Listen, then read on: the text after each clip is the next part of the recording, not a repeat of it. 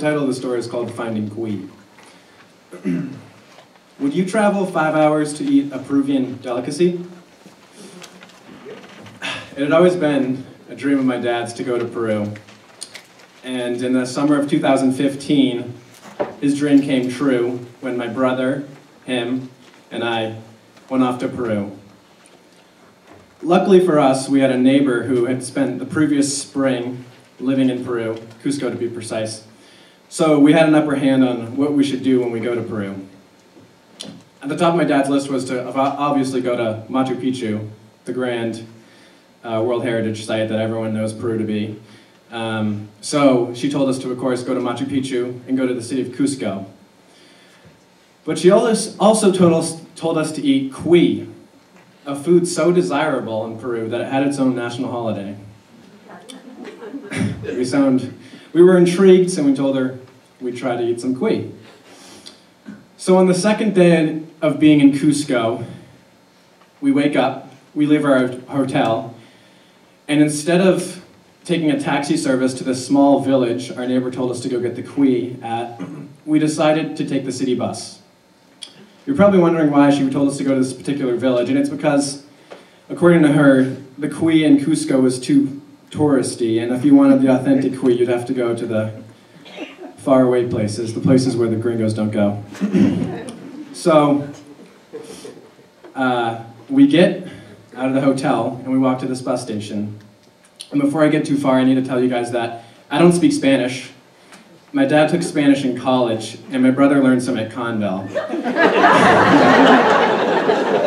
So by the time we get to this bus station, which is in the working class part of town, we're the only white people, and to be honest, I don't think the Peruvians cared any bit about us.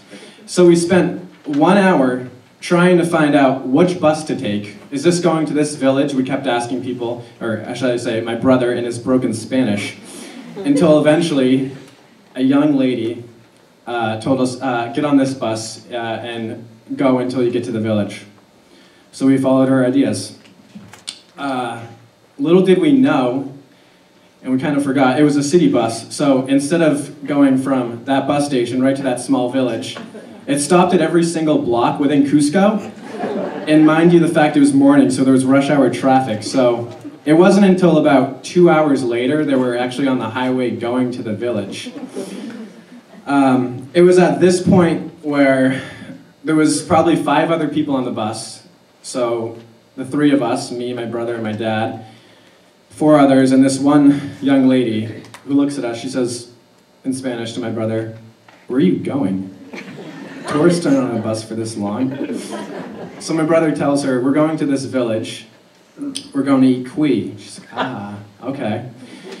And I don't know how my brother got that across to her. Somehow he did.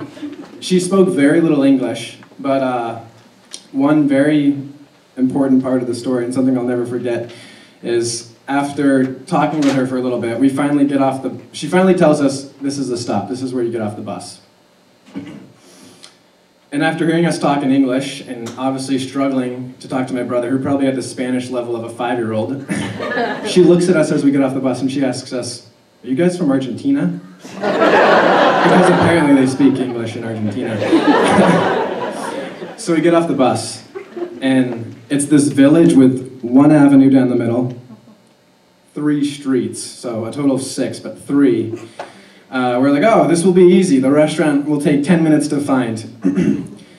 Except they didn't really have signs on the buildings, so we kind of went around the village poking our head around saying, "Kui?" Kui?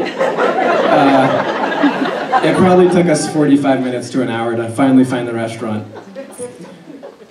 At this point, we're confused, we're tired, and most importantly, we're starving for our kui. So we make it into the restaurant, we order our kui, and we're sitting at the table. I think my brother and I played a game for a little bit. It's 20 minutes after we order the kui, another 40 minutes. We get to an hour and a half, starving, really disappointed, until finally the kui comes out. The chef comes up with 3 plates, And I don't think we were prepared for what we were about to witness.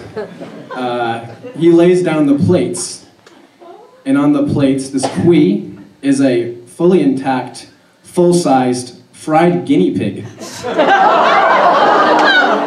name it, it had it, and it still had its feet, it still had its ears, it still had its claws, it had the eye sockets, not the eyes. But we're not going to let this stop us. We came all this way for the kui. We're not going to turn around at this point. So we get our fork, we get our knife, we look at each other, we go into it. The knife, it didn't really have an edge to it, so we spent the better part of 1 to 3 minutes just trying to cut the skin. Just cutting it, until we finally managed to get our little sliver of kui, and we all look at each other.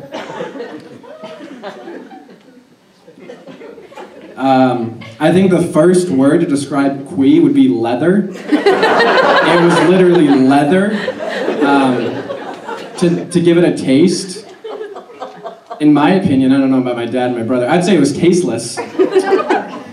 And if you've ever chewed on a steak for a really long time, and you're like, when am I going to finally swallow this? Take that amount of time and multiply it by 2, and that's how long it took us to finally swallow that bit of kui. So to sum it up, 1 bite and that was it. We had that 1 bite, it took us that 5 hours, and we called it. We're like, we're going back to Cusco. Now you're probably wondering why I'm telling you this story. And it's because life isn't always about the destination. It's about the journey along the way. Thank you.